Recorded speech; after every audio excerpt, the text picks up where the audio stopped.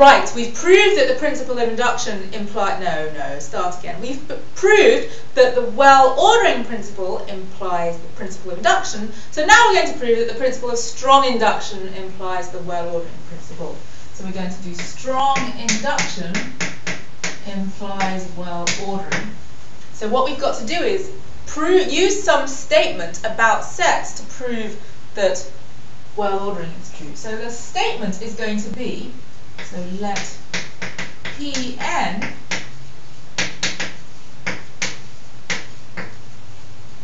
be the statement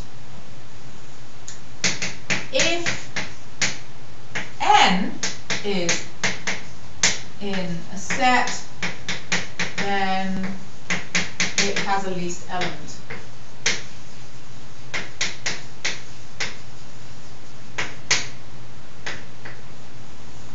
Okay, so now let's try and prove by strong induction this fact being true for every n.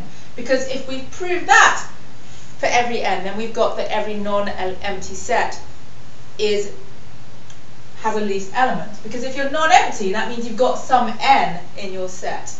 Okay? So first note if Pn is true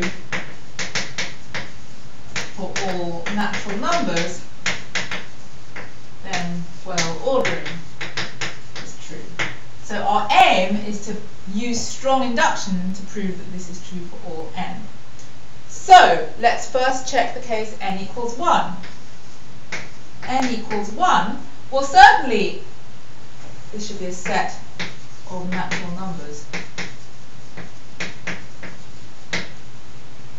If n is in, if 1 is in a set of natural numbers, then it has a least element. The least element has to be 1, because 1 is the smallest natural number.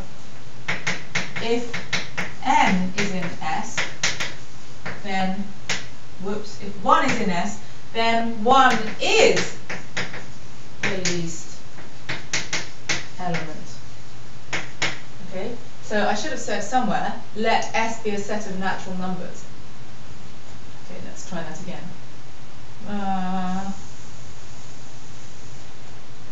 Let S be a set of natural numbers.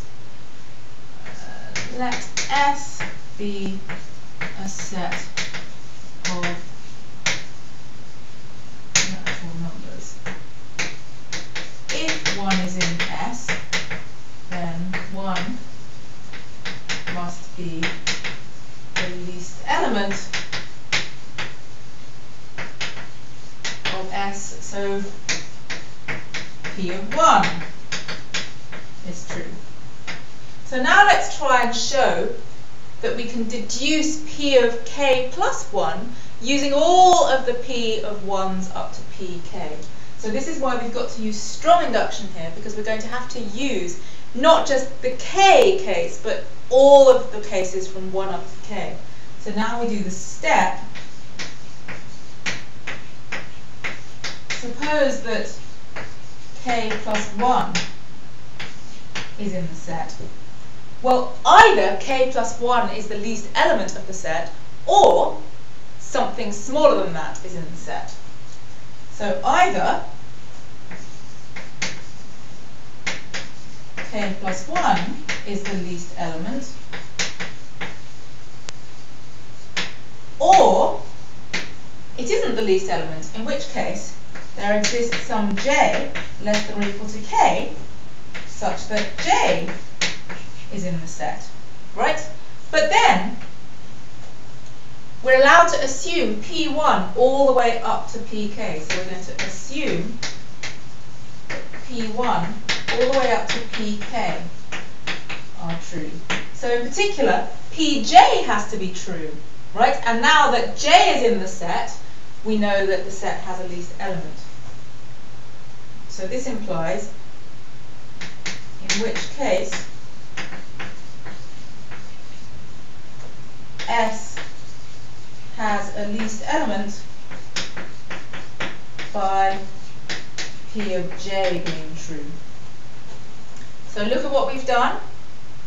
We've assumed that P1 up to Pk are true, and we're trying to deduce that P of k plus 1 is true. So suppose that k plus 1 is in the set, either k plus 1 is the least element, in which case the set has a least element, or there's some j in the set, in which case S has a least element because P of j is true. So either way, S has to have a least element. So we've deduced that P of k plus 1 is true.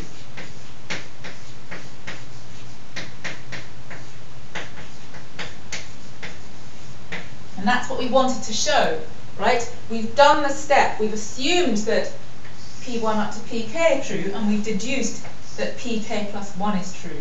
Therefore, by the principle of strong induction, P of n is true. I don't know where to put it now. I've run out of space.